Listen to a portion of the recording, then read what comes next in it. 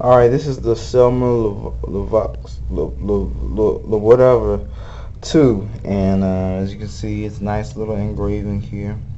When I was playing it, it was wonderful saxophone, wonderful saxophone.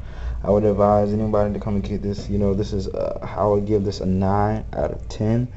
I have never saw a saxophone that was 10 out of 10 on my scale, but when I actually put my fingers on these pearls here, these pearls actually are beveled in to match your fingers.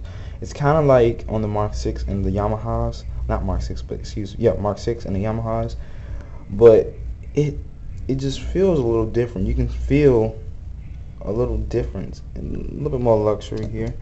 I like that. Of course, upper step up model, side F sharp key here.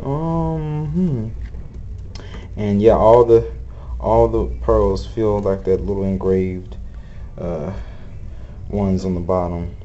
The lower register was quiet, like I like it. It seems to look like it seems to be a nickel plated horn. But she's nice. She has the engraving on the side, like all stylish saxophones. Selmer Lavoix, 2 Lavoix, whatever. You know what I'm talking about. This Selmer 2. I'm gonna call it the Selmer 2. They got it retailed at like 1,800. So yes, this is the saxophone to get. Yeah. Okay. Yes.